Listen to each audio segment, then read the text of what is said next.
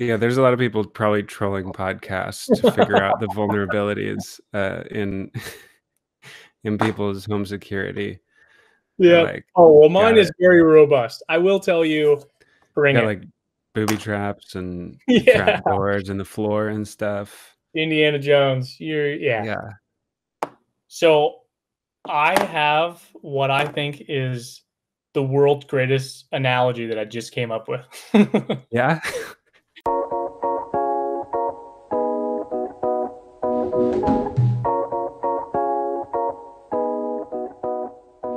Well, thanks for joining me, man. Yeah, we had a lot of fun the first episode, talking about setting up a 45-minute impossible session, which to full transparency, we didn't end up following through on, but I appreciated the thought experiment, Yep. and uh, and it followed along with a lot of my experiences with facilitation, where I can only tell you what I think is possible, and it's kind of up to them. It reminds me of this. Have you read Finite and Infinite Games, the book? Yeah. Yep. Okay. So yeah, James Carse. He Well, said like one of the yeah. So you haven't seen the movie yet? no. Yeah, it's not as good. Uh I'm just now imagining what the movie would be like. It's yeah. In Lego form. Yeah, yeah. He says this thing and pretty early on, which is you can't if you're forced to play you can't play. Like, in order to actually play, you have to accept the invitation and willingly participate, and anytime you're actually being forced, and that reminds me a lot of the facilitation space. You're inviting people into an infinite space where you're kind of allowing what is possible to kind of reveal itself, which is Yep. very much, it's not like set rules and there are rules for what constitutes winning at the end, which, you do want to have set objectives, but you kind of have to allow what happens to reveal itself. It's the same Which is reason why why I never liked cleaning up the house and was never good at it because I was forced. because you were I don't know. forced. Yeah. Yeah. That I think that does I think that does count, definitely, in some way or another.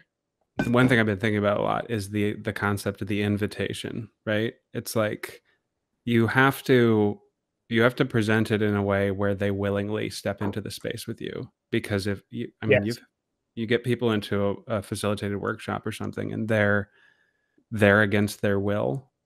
I actually heard that we might be that this might be a problem with a training program that you and I are going through together, that some people have been voluntold to participate, No doubt. and that has messed up a lot of the dynamic of the design thinking program, for those individuals, and it has this effect on the people around them.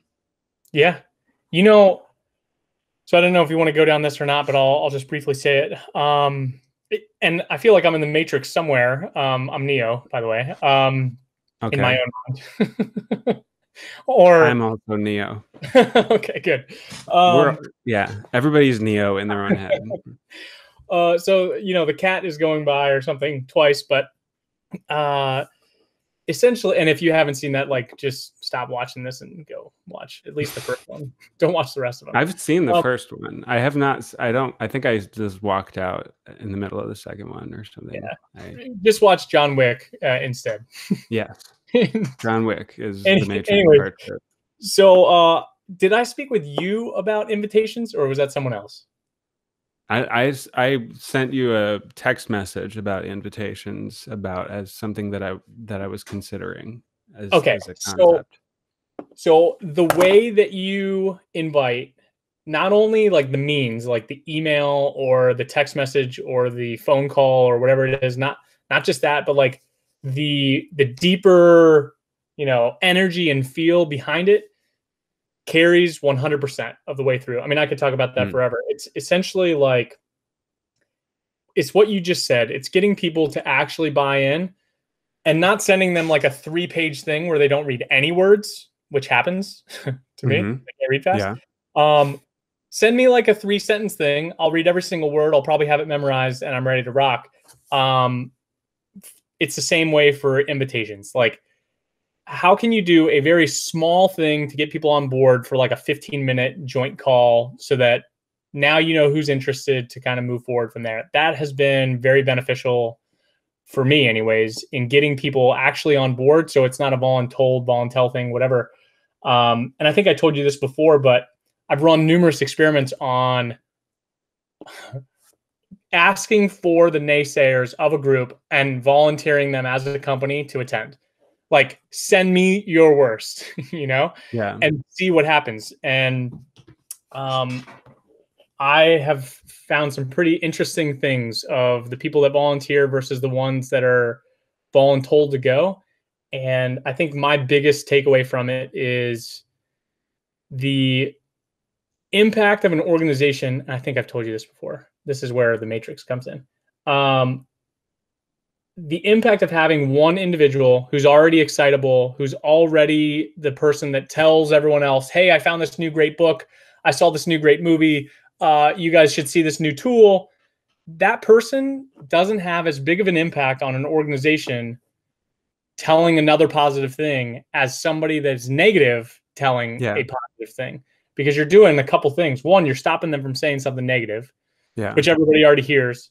Two, everyone's ears perk up when they're actually excited about something. And so it's like, it's like your family member who never gets excited about something and then for once is like really genuinely interested in something, and you just want to know everything there is to know about it. You're like, tell me more about it. If you're excited about this, I'm going to stop everything I'm doing right now and go read it or watch it or see, that kind of thing. Yeah. So this is related to something like I ended up having another conversation yesterday about Karen Hold's paper and Jean Liedtke and their paper, The Innovator's Journey. This concept of the transformation over the course of the process of design thinking, right? I've found to be a particularly powerful concept. And I talked about it on the last episode of this podcast with Karen Hold. This idea that you're not just going through you have to say her middle name. I don't. She comes with all Karen three. Pettyhold. Yeah, Pettyhold. Yeah. I don't know Karen why. Pettyhold. That's just how I think about it. It's true. Yeah.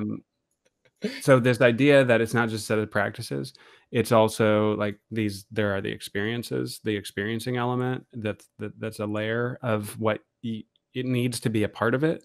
So as a facilitator, you're monitoring each of the steps to make sure people are having the experience they need. And then there's this other layer, which is the becoming layer, which is the transformation that happens as a result of having those experiences. And what you just said kind of reminds me of this question that I've had, which I just had another conversation about yesterday, about the way that we invite people, because we have these different sort of cognitive types. There are a certain type who are going to be attracted to the invitation, to the way that we invite people. It's going to be weirdos like you and me. It's going to be people who are like, hell yeah, something different. So like, this is going to be weird and uncomfortable and strange, and we don't know what's going to happen. I want to be there to see what happens. Right. That's the type of person that I am. There's another type of person who is also important to, in the way that you just said, because of who they are in an organization, for example, like what type of influence they have on the organization. I'm also hearing that I think that they are like, if you were thinking like theory of constraints, they are the constraint within an organization on cultural shift. Like there are individuals who can if they can just block culture change by their attitude, by their response. And it's probably more important that they have the experience of becoming through whatever you facilitate, than even that you produce something specific at the outcome, right? Yeah. So that's kind of go ahead. Well, my parallel to that for anybody that's in the military, and this is in corporate as well, but we call it voluntary fun, where you have an event where you're either giving an award for somebody or saying like hail and farewell to somebody in your organization in the military. And everyone's like, oh, I can't believe we're doing this on a Saturday. Like, I wanted to spend time with my family. Yeah. What the heck? This is going to be a waste of time.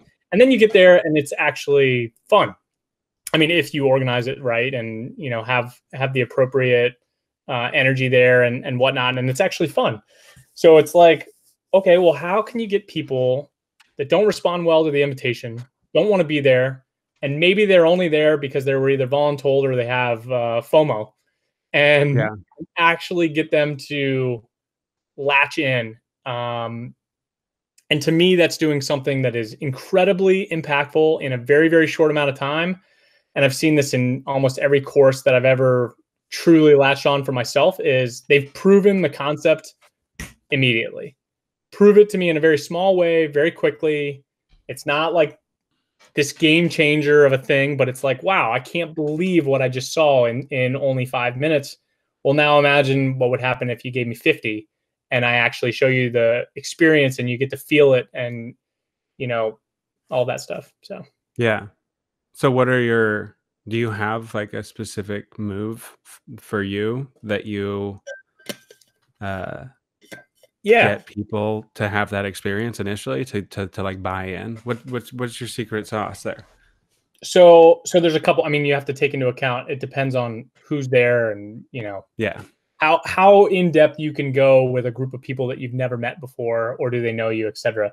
My go-to for people that either know me or you know at least think that I'm decent prior to meeting me in some way through reputation. I'll do a personal one. I will ask them to fix something in their own life. They don't have to share it with anybody. I give them almost no time. I force them to, forcing function of time to say, hey, you only have 3 minutes to do X. So divergent thinking. You Mhm. have a certain amount of time to break it down into categories, convergent thinking. You have X amount of time to rack and stack these on what's impactful or important to your family or yourself or your spouse or whatever, Yeah. or give them some kind of weighted value of categories, and then say, hey, what are you going to do tomorrow? What could you do tomorrow or later today that could potentially be the start of um, a new ism, something that you're now doing, a new Yeah. habit, whatever, right? Yeah. And usually that's at least something that they can follow along with. It doesn't take very long, 5 minutes, 6 minutes, super quick. Another one could be something like uh, I don't know if you've seen this before. It's in Lego and a couple other ones, which is you have to turn over your job to the next person. How are you going to do this so that they succeed, or so that your turnover is non-existent after this 1 minute with them? What are you going to say? What are you going to do? And you relate that to a specific obstacle, and then you have them focus on it and go, wow, like I just had a discussion with somebody in 2 or 3 minutes and really understood the scope of where they're at, where they're going, and how they want to get there. Yeah. Yeah, that's funny. That reminds me a lot of this version of the minimum effective dose of like design thinking or human-centered design called the innovators compass. I don't know if you've ever seen that. It's just innovatorscompass.org, and the the basic idea was to make that facilitated journey, that very small loop, just as accessible as possible. So they put it on a single canvas, and they were like, it includes all their desired elements. It's who's involved, what are some experiments we could try, um, what are some observations, just make observations um, about the experience. Um, oh, what are the other ones? There's like, Oh, I'm gonna look it up. yeah, I'm trying to look at it right now. That brings up Is something I what are the things that matter most? That's one of the quadrants. So it's idea. So you start with who's involved, right? You start with who are the people? Who are we even talking about? Because you can't, and you can do it in order or not. It's kind of just it's a framework, right? So do what works for you. who's involved, what's happening, like what are the experiences that people are having, and then the third quadrant is what are the principles, what are the things that matter most. So now we're digging into the values, like what's the value we're trying to create, and then you talk about ideas. What are what are some things we could try, and then the fourth quadrant is experiments. So it's just this rapid movement from who's involved, what's happening, like what matters, what let's have some ideas, now let's talk about specific experiments. And that's kind of like that's design thinking, humans that are designed in its like simplest form. And one of the cool things about it is if you get to the experiment step and you're like, oh, I can't think of anything specific, well, let's go back to people. Do we need to involve somebody new? Like, let's just add a person there and see if that changes how we observe the situation, how, what matters most. Did we fill out what matters most enough? And then maybe that informs what our ideas are. So it's like, it's just this sandbox, right? With these very, very simple constraints. And that reminds me a little bit of the fact that that can be a powerful experience, I think speaks to the, um, it's the heart of the facilitated discovery experience to me, because it's it's this very simple thing that so many people have trouble with just because we don't think in these terms, right? We Yep. don't constrain ourselves naturally in the right ways. So along those lines, you said do what works for you. And the thing that I try to convey that I think is super important that is sometimes missed is you don't have to pick up the whole process. You don't even have to Yeah. pick up half the process. Like you could pick up one inkling, one small fraction of what took place. And if that makes your life easier, faster, safer, cheaper, whatever, use that piece. Like you don't need to have people hanging on the end of every word that you say to get the entire process down. They don't have to memorize it perfectly, and it can be this approach where they learn that, they use it, now they want to know what's next, Yeah. and what's next, and then what's next. I mean, I think everything is like a spectrum, no matter what. Well, most things. This is the beginning part of a bell curve, and the let's take a year-long course on it is the right-hand side of the bell curve, right? Yeah. I'm somewhere in the middle. Like sometimes Yeah. I want to do something that's short, sweet, quick. Sometimes I want to do stuff that's longer in the weeds, and it really depends on what you're going for. Like, are you going to teach people, or are you going to actually solve something? And managing the expectations of what they want goes back to what you said in the beginning, which is the invite. Like, what are they going to get from this? Are they going to learn something? Are they going to do Yeah. something? Is it both? Yeah. Yeah, there's this aspect that I've wondered about a few times of the getting people to go through the process in a way that is kind of involved enough to get them to have the experiences and achieve the insights that they do. One really common tactic I've seen is actually really similar to the Summer of Design model or the hacking for defense model. It is you're actually solving problems under the, you're I mean, you could look at it two ways. You're solving problems under the guise of teaching people, or you're teaching people under the guise of solving problems. Yeah. And I think there's a reason for that. And it might be maybe it's because the invitation it has to uh it draws people in a different kind of way when you tell them that they're gaining something from this experience. Yeah.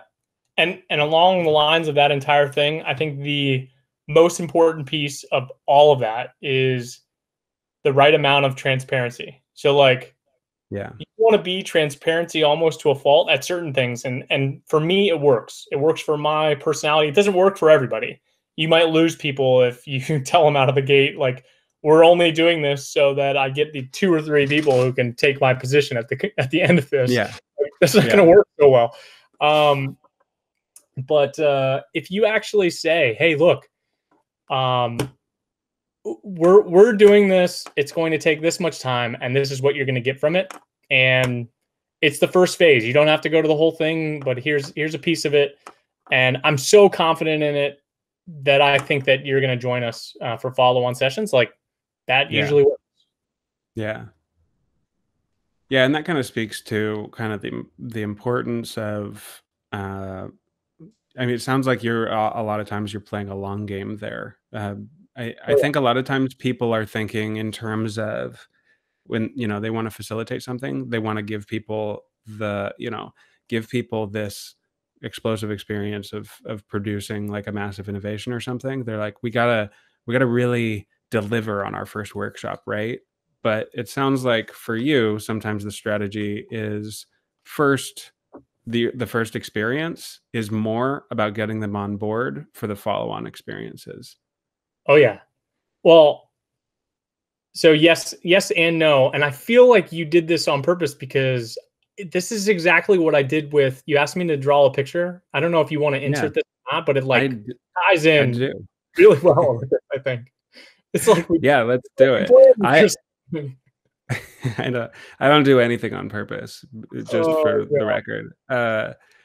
Yeah, no, I asked you to do a similar kind of, self-analysis or self-visualization exercise where you draw a picture or do some kind of visual representation of your relationship with the field of design and discovery or facilitation. So, yeah. let's have at it. This is it's like you saw what I was doing. It's kind of creepy.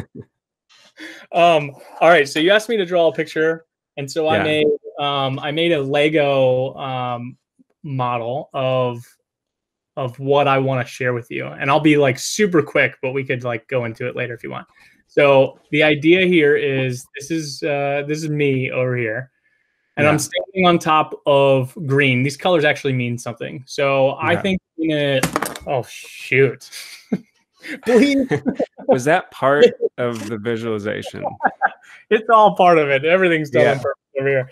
So I'll explain this portion of the model for right now. Okay, yeah, So, so the colors. This is design thinking to me. This is human yeah, centered design. This is getting buy-in for almost anything.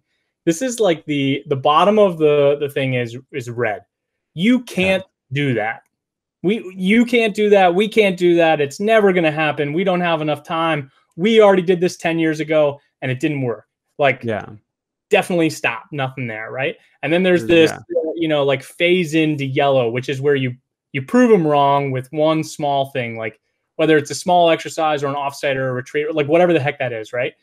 And yeah, it's like, "Oh, uh you can do this, but you can't do any of that stuff. Sure, you yeah, proved us wrong, and we'll use you for every time that we really want to dive into culture. But strategy, like leave that to us because we've been in the same silos for 28 years, and yeah, we're way worse at doing it than you. I mean, better, like yeah, right.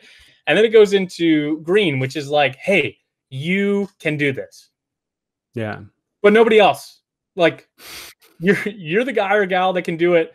We don't trust anybody else. No way. yeah, Right. And then goes into the next phase, which is like the wings here, and there's a bunch of eyes on it, which is like, we can now do this. yeah, Okay. So now it's not just an individual, it's a we. And then the hot pink at the top, where somebody else is also there, which is more like, okay, not only can we do this, but we can do it well. And we have the yeah, buy-in and people are excited about it, etc. So if I showed the other the other piece of the model, like to me, a facilitator is not the one like over here. yeah, Facilitator is looking at a bigger picture. It's kind of like the maestro is not doing anything. yeah, They're the one shepherding or giving advice or mentorship or guidance, looking at the whole picture and going, "Hey, here's how I think you can get into this crack," or "Here's how you can get a win here. Here's how you can go from yellow to green. Here's how we can go from green to whatever the heck that color is, off white, eggshell, whatever. I don't know what colors are." And you kind of take them along that step. So by no means do I have any kind of musical talent whatsoever. yeah, Um, but I decided to make myself a facilitator, you know, yeah, maestro. like a conductor, yeah, Yeah. I love that. I like that you basically built like an innovation maturity model there, or like a maturity framework where you start with just like we need systems in place because of all the constraints, and like everybody kind of stay in your own lane because in order to solve these difficult like uh, domain specific problems, we need domain specific Yep. experts. Which, and the only way to like really solve our problems is to just dig in and go deeper into our own, area of expertise.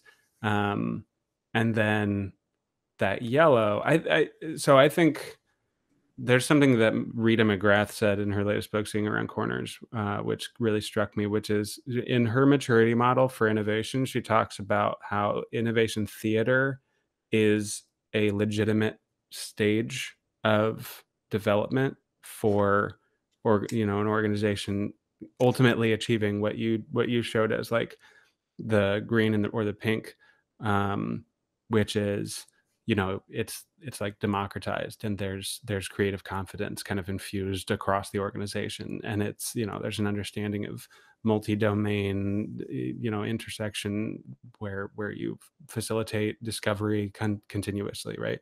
um, and that idea that innovation theater is not the enemy, but rather just it's kind of just, this is where we're at. Like we just have to we have to exist in this pocket. And like you said, it can be very domain specific with like, all right, I guess for culture stuff, right? Which is, you know, I think because there's not like a specific domain expert within our organizations that is currently working on the issue of culture, that it tends to, fall to whoever the innovation field is. Also that, culture is an important thing to tackle from the perspective of fostering innovation, right?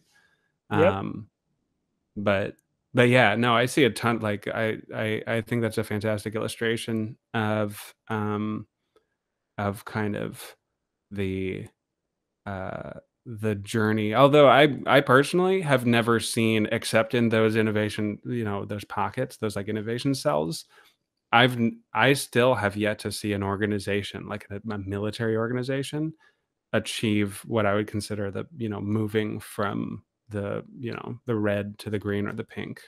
I'm still waiting.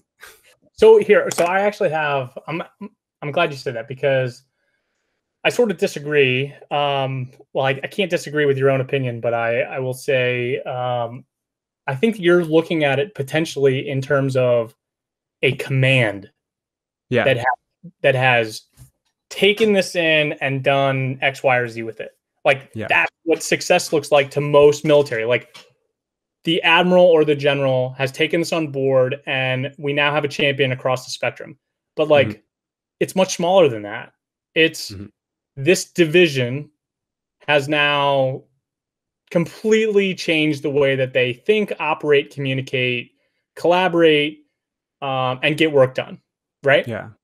And then it's this department just happens to have the right division officers and chiefs, together that are doing their thing a little bit differently, or the Yeah. chiefs or the officers mess, or the first class petty officer association. Like the win is not, in my opinion, the massive structure, and the reason for that is the PRD, or the rotation of any person, and this is in corporate as well, is you're few and far between from either you leaving or the person who's to the left or right of you leaving, Yeah. or getting another position where they're no longer in the cognizance of help anymore. Yeah. Like if you boil it down much smaller and create a culture within a culture, you Yeah. can have that winning thing forever, because now when somebody changes out, you have 10 people who are 100% bought in to this process.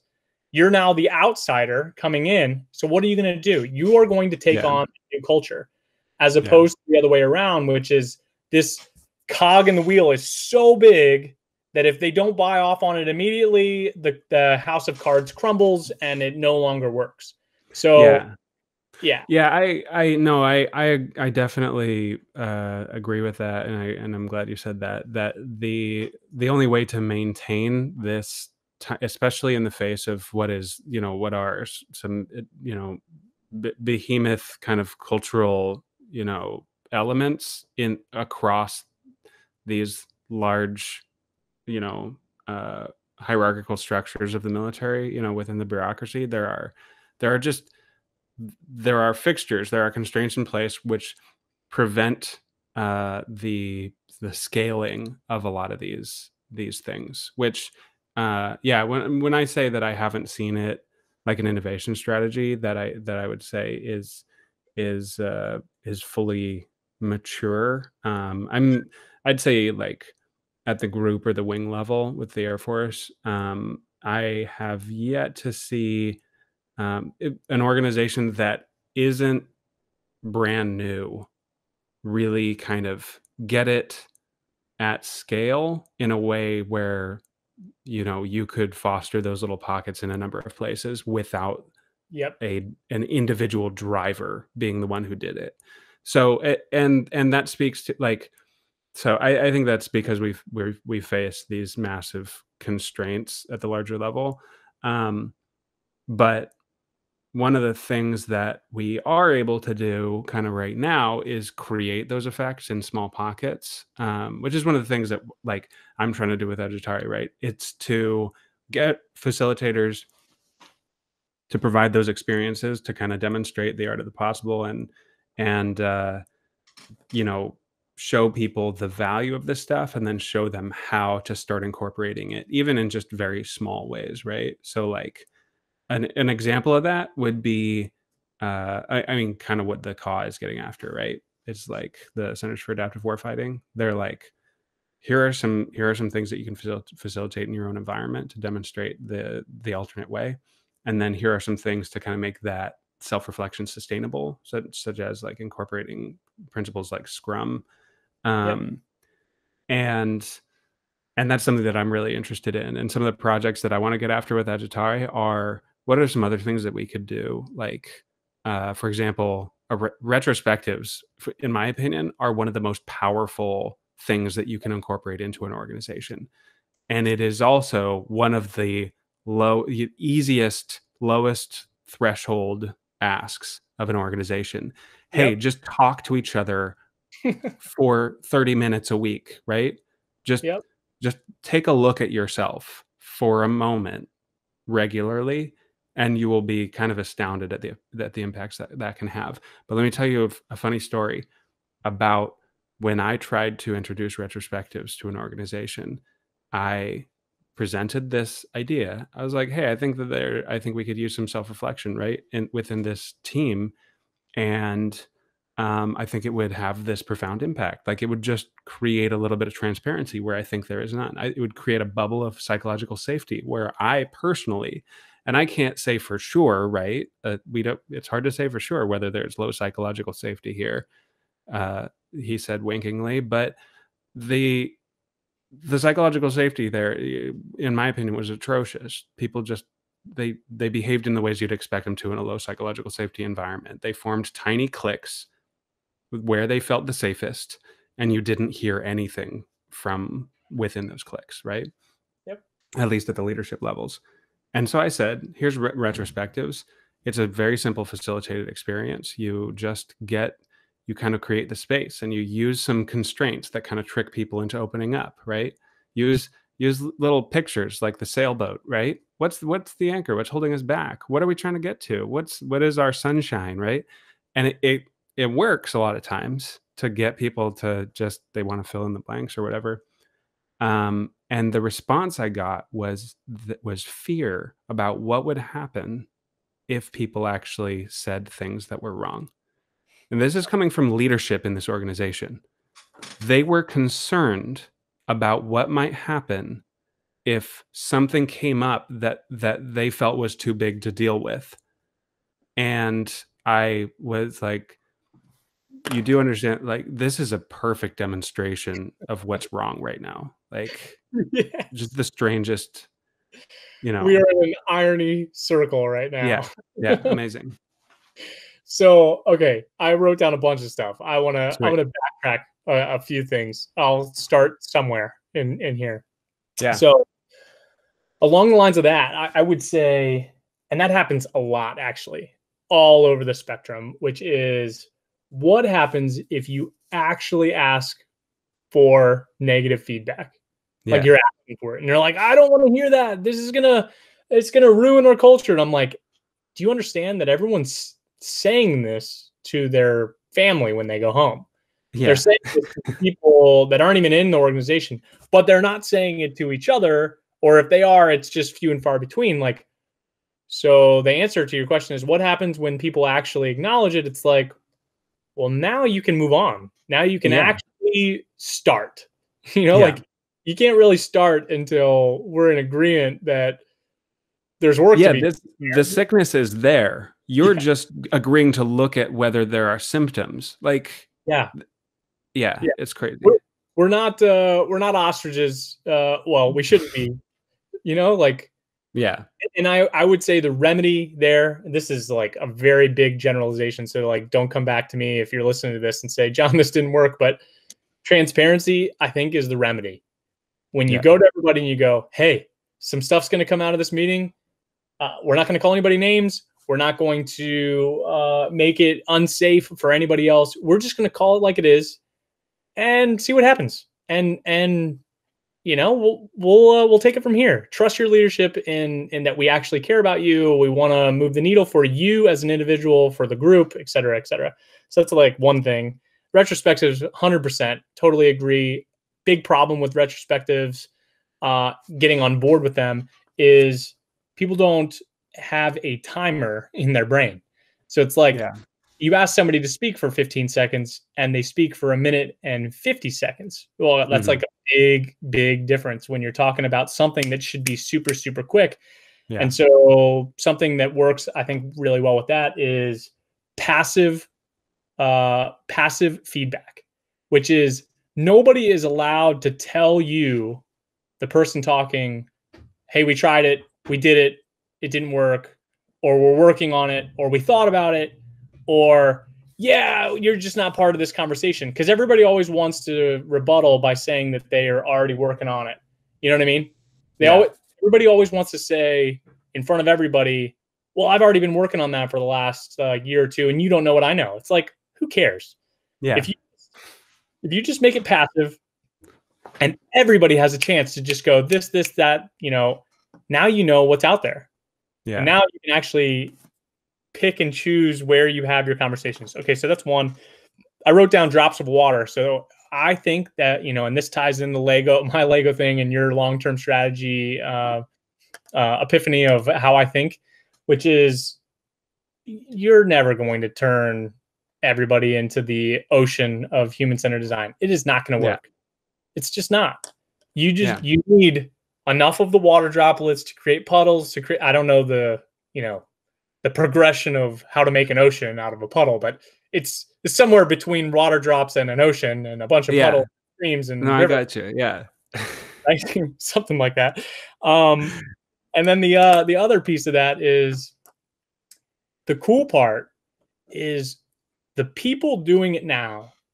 And I'm not saying by any means this has nothing to do with age. This has more to do with where you were put into an experience, you know, rise.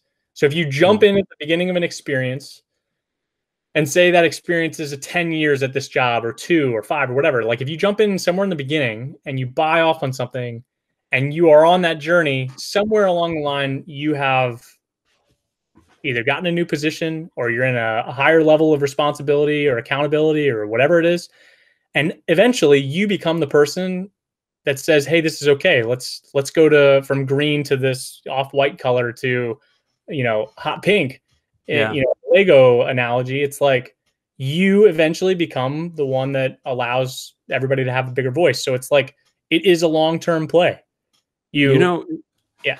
there's a thing there that I've thought about a number of times, which is, um, if something, if so, I have this problem with, for example, the the leadership pattern of thinking, mental model that I've noticed tends to be I think that people who had an experience, kind of coming up, for example, hazing. Hazing is a perfect example of this.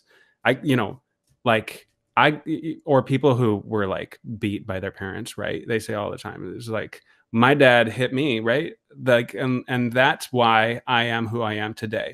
There's a, there is a bias that we have, that we all have kind of instinctively, which Yep. is what happened to me, it must have been okay because like, and it must have been like an important building block to who I am today. That's an important narrative, I think, for a lot of people to tell themselves as a, you know, as a survival mechanism. It makes sense as a survival mechanism, right? Yeah. Like, you experienced trauma as a child, maybe you can convince yourself that it was supposed to have happened. Yep. Um, and there's this thing that I've seen in the military, which is that these frustrated people, they hang in there. Maybe they were like really innovative, or they didn't understand what was happening to them at a young age. I'm not saying that just, everything that happens to you, in the military, it doesn't make sense, or like that, there aren't difficult experiences that are useful or important, or can help you grow. But what I do have this fear about is that people who were not empowered as, junior enlisted or junior officers or whatever, they get into positions of leadership and they go, well, I earned my ability to now be empowered. And then they don't pass that along. And they kind of, they maintain the system that brought them to where they are, or that is now kind of giving them the ability to be the empowered innovators that they now are. And I also think that there's this transformation that can happen where I'm constantly afraid of losing empathy for my past self, because I think that that's a tendency that we all have. You say that It's again? to lose empathy for my past self, Got it. to Okay. look at somebody who's in the exact position that I was in, and to feel like somehow my new perspective is more valid than my perspective was at that time. It's a tendency to think that, it's a bias to think that just because more time has passed, I'm now wiser. But I think that we neglect the possibility that maybe I just forgot, or maybe now, amidst the trappings of new leadership, authority, and position, and power, and whatever else, I'm now emotionally detached enough from that to lose empathy for it, right? Yeah. So I have what I think is the world's greatest analogy that I just came up with. Yeah? Yeah. I'm Are you excited. if this Yeah. works, if it doesn't work, just edit this whole clip out. Okay. I won't be offended in any way, shape, or form. Okay, so this is a Navy analogy that I think hopefully people can follow along with. So you are a division officer on a ship. So say you're a surface warfare officer. That's what I was. That's where this analogy comes from. Um, and you spend every day, you spend, 1 out of every 3 watches on the bridge, driving the ship, having all the positions up there to be able to, I won't go in depth, but driving the ship, right? Yeah. You are arguably some of the best people on the entire ship to be able to do it. Especially when you're talking 5 out of 15 hours of your life is spent there for months and months on end. You are probably very good at it. Probably the Yeah. peak of your existence in this field. Okay. Then you leave that ship and you go to another ship, but you're not on the bridge anymore. So you're not driving, but you're still pretty close to it. And every once in a while, you might go up there for special evolutions. And so you still have whatever. And you go to a shore tour where you're not on a ship. Okay, so you don't understand it anymore. You go to school, you become a department head. Here's where the analogy starts. If you are a department head and you get on a ship and you don't attempt to drive the ship in the first, let's say, 2 weeks of being on board, you're Yeah. never going to, because you're going to feel like you're being judged for not being very good. But in the first 2 weeks, nobody expects you to be good. Nobody expects you to be any good because you've been gone for so long. So that is the time to come in and try new things and remember how to drive and be part of the holistic picture of everything. Okay, so let's say you're a department head and you don't go up in the first 2 weeks, which therefore you probably don't come up in the first 2 years, and you don't drive the ship. Then you do a whole bunch of other stuff and you come back as the executive officer. Do you think that you are going to spend some time in the first 2 or 3 weeks driving the ship? Probably not, because you are definitely going to be judged for not knowing how to drive the ship. Yeah. And so now if you're the CO and you didn't drive as an XO or as a department head, I promise I'm getting to the end of my analogy. Yeah. Do you think that you are going to be in front of all these people who arguably are at the top of their game right now in driving the ship? You think you're going to get up on the bridge and try to learn how to drive? No. So I relate that in one of two ways. It is a positive and a negative. It is the same way in my head with innovation. If you are not trying now or inculcating into what you do now, chances are the next phase, you're not going to do it. Yeah. And then the phase after that, you're probably not going to do it. And by the time you get to a chance where you could actually spread your wings and fly and really teach people and bring them under your wing and be the champion for people, chances are you're not going to try because you don't either know enough or you don't want to be embarrassed or whatever. Obviously, this is very big generalization, and I don't know if this analogy even works because you're the first person ever hearing it.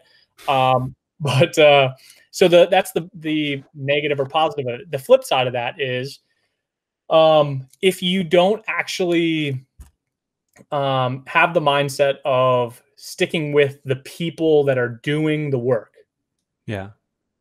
Chances are every time you climb the ladder and you go down and you don't ask them what they're doing or how they're doing or be involved with it, chances are you're going to get to the end and you're not going to be a good champion. I mean, the best champion of anybody I've ever met is, well, there's a lot of them, but in a military sense, for anybody listening to this, is Sean Heritage.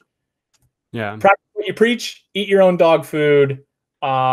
This is not a one-stop shop. It's an incremental thing. The culture is there. The people all have buy-in. It's this, we bring each other up, rising tides raise all boats type of thing. Just wanted to throw as many Navy things in at you as humanly possible. You can tell me, I'll know later if this analogy was any good, if it makes the cut. Yeah. That's interesting. And I also I like that analogy, and I'm gonna have to pick it apart in my head to really figure out. I think there's a number of ways that it applies, right? Because one of the things that a person has to do in order to be that enabler is step into uncertainty. Like, that's step one for innovation, and innovation empowerment is stepping into uncertainty, is being willing to be surprised. Like, you aren't going to be surprised by outcomes if you don't step into uncertainty, and being willing to be surprised and being open to and creating that environment for something surprising to happen. That's how innovation happens. It's not through a predictable process, right? You can't program a computer to innovate unless you incorporate some kind of randomness algorithm, which I think is being attempted in interesting ways. But that's also how you create Skynet, just so you know. That's true. Yeah. You don't want a computer that can be surprised by its own outcomes. That's scary. This is, yeah, definitely. But the willingness to step into uncertainty, I think, diminishes over time as you don't do it, which is one thing that I heard, right? It's like one of the aspects of that is vulnerability, like the willingness to try something new, the willingness to say, I don't know. And one of the classic models, more mental models, one of the classic models of leadership that we have is this sense of certainty, is this sense of knowing what's going to happen, right? Is being able to tell people what's going to happen, right? Which is contrary to what we need most in order to foster innovation. We don't need people who are going to tell us what's going to happen. We need people who are going to tell us how to make it so we don't know what's going to happen, which is a vulnerable place, right? It also, an interesting aspect of it is when you're a facilitator and you're bringing people into a workshop, one of the things that we have to make clear, and I've seen this, like the issue of rank is one that you have to address constantly as a facilitator in the military. You have to figure out ways, get people to take off their blouse, whatever. We're not showing rank. Part of that is that you don't know if the solution is going to come from the most experienced person in the room or the newest person in the room. And a lot of times I like to bet on the newest person in the room, because Franz Johansson's book, The Medici Effect, he talks about how innovation happens at the intersection of new ideas, right? Or at the intersection of disciplines, or the intersection of cultures, whatever. You know who is bringing new culture into the military environment are newbies. That's where, so we have to kind of like try and capitalize on that. And it takes significant vulnerability for that. Like, it's a different type of leadership to bring somebody into the room who's not experienced and say the next big solution might come from inside your head, not mine. And I'm just here to facilitate. And that's kind of like why I view leadership as leadership is more a facilitator role than it is one of deep expertise. Because for the most, especially in knowledge work, right? Because the situation we're working in is always evolving. So it's not like an old factory where the oldest guy in the room just understands the machine best. That in that scenario, right? The old guy probably should, make most of the calls about what's going to happen, what's going to fix the problem, right? Yep. But not so in VUCA and whatnot. So your whole rank thing, this is not just a military thing. This is there is quote unquote rank seniority bias in, everywhere you go. Yeah. And it's the difference between someone that's been there for 20 minutes versus somebody that's been there for 20 years. And we've talked about that before, where it's like, you need both. You don't want 25 people that have all been there for 20 minutes, and you don't want 25 people that have all been there for 20 years, because you're either one, in a silo, or two, don't have enough information to even create a silo. So, you want some kind of mixture of the two, and it works both ways. You want a really bad idea to turn into a bad one that turns into a okay one, good one, great one, excellent one, the one that you implement, the one that you improve upon, the one that you yeah.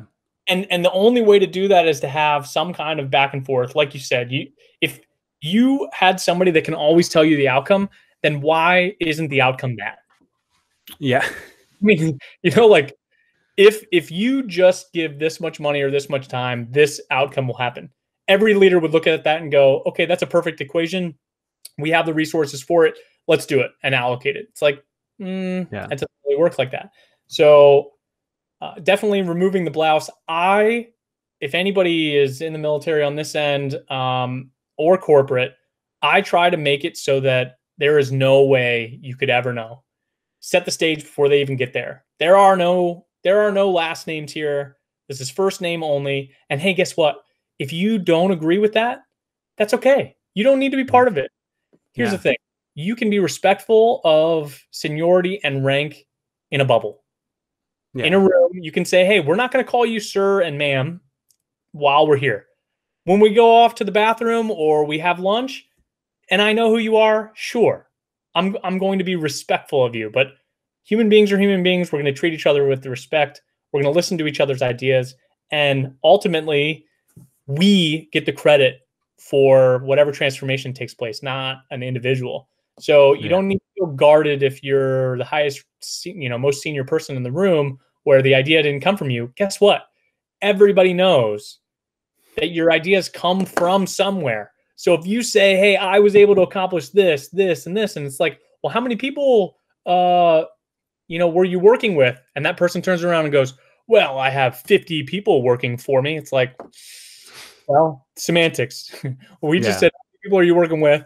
You said 4, you said 50, and you're taking credit for all of their work. Yeah. So everybody knows that the good, the bad comes with the good. You got to kind of Yeah. try not to Yeah. worry There's at all. that's like that's a shift in mindset that I'd love to see just generally, the me to we kind of, I think just that idea can be very powerful. And it was one of the things that really struck me about, like one of the books that kind of affected and inspired me the most to get into studying innovation was Stephen Johnson's book, Where Good Ideas Come From, because it kind of painted this picture of how an idea, even an idea within somebody, like in an individual's head, like they came up with the idea because they did the work. Even that, there's hundreds of people involved.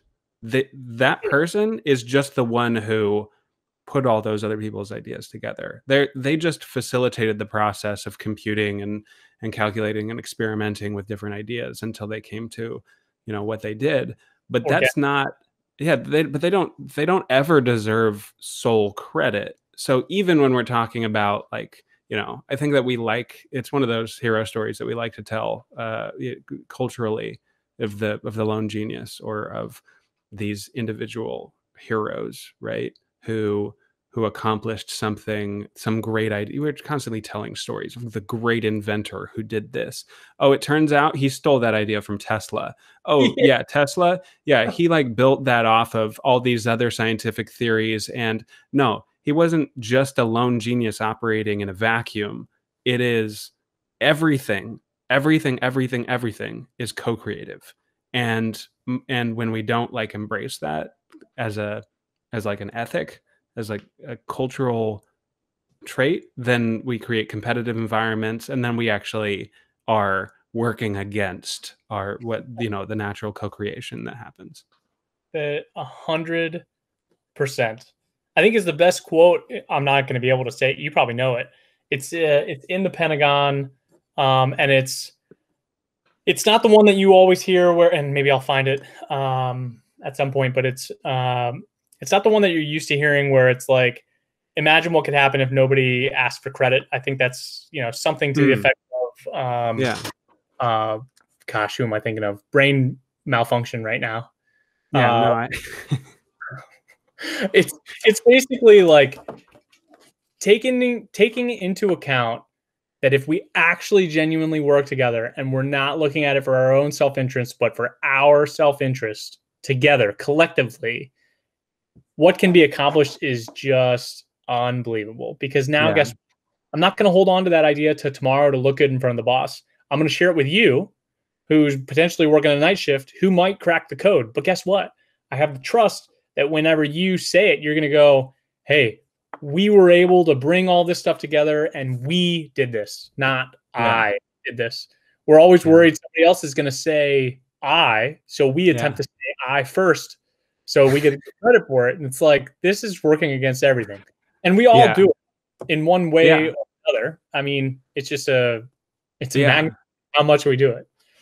Yeah, it is. Yeah, and that's why, like, the cultural element and being able to, like, I think being able to draw those dichotomies, like, that's why I'm so attracted to pushing that message of a collaborative or a connective versus competitive culture. I think that clinging to like, uh, you know, diametrically opposed cultures like that, like figuring out how to measure those, what are the symptoms of them, can really benefit us in that way, even outside of just normal practice, like understanding um, what our overall goal here is to For get sure. everybody to like contribute. We're all pooling together. There was this, I think it was in Game Storming or something. There was this analogy where he said, "Okay, so normally we're playing a game. It's like Scrabble, and we assume that we have to play by the rules, right? Where I have my letters and you have your letters. but if we changed the game, we could pull our letters together and see how big of a word we could make. And I was like, that was like such a perfect demonstration of like question the rules that we're playing by right now, you know? Like, Yeah. and that, you know, just that idea alone, I was like, yeah, that would be kind of a fun game to, what is it? It's like, you know, cooperative games. Scrabble isn't normally a cooperative game, but it could be. Yeah. Well, you in a negative too. You know, like if I let you break the rules in Scrabble and I'm like, hey, I'm not going to look that word up in the dictionary, then you know, it works both ways, positive and Yeah. negative. Yeah, So absolutely. yeah. All right. Well, we're at about an hour. Is there anything that you want to touch on before we wrap this one up? I have had just a fantastic time, kind of wandering down these thought corridors with you. Definitely. And here come the landscaping equipment. Oh, nice. Yeah. Cool. Well, I don't think I have anything. I have nothing to say. I have nothing additional to say from what I did last time. I thought this conversation was awesome. Didn't even feel like an hour whatsoever for me. I mean, not even close. You said it was an hour, and I was like, what in the Yeah. world? I feel like there's a way to make your culture, your organization, whether it's innovative, creative, human-centered design, there's a way to make it like that. What do you mean we've Yeah. been here for a month? What do you mean it's time to leave already? You know, it can be fun type of thing. I don't know if that Yeah. analogy plays, but just edit out all the stuff where I didn't sound super legit. Sure. And I will tell you, I found this out right before we got on because I was looking up Karen's video. I found out that I was wearing the same shirt today that I was the last time we spoke. So I changed the shirt just for you. That's not a very good exit of a podcast, but thought it was just weird enough to say to you that would be brighten your day a little bit. So it would. like, what? What did he just say? No, I mean that's Great. interesting that you noticed you were wearing the same shirt. Yeah, you know, I honestly don't have anything to say in response to that. And I think I should be allowed to not have anything to say. Yeah, you don't need to. That's perfect. No, I appreciate it. Hopefully All you right. meet again. Yep, looking forward to next time, John. Do we hang up or do you hit stop record and then we high five each other, or are we actually saying goodbye right now? Yeah, I think I usually I hang up and then I send a message. Okay. So this is our fake goodbye Oh, okay, for okay. the audience. All right. Hey, All right. really great talking to you. I'll talk to you some other time. Take care, man. Yeah, I'll take care. I definitely won't be speaking to you before the next episode or right after I hang this up.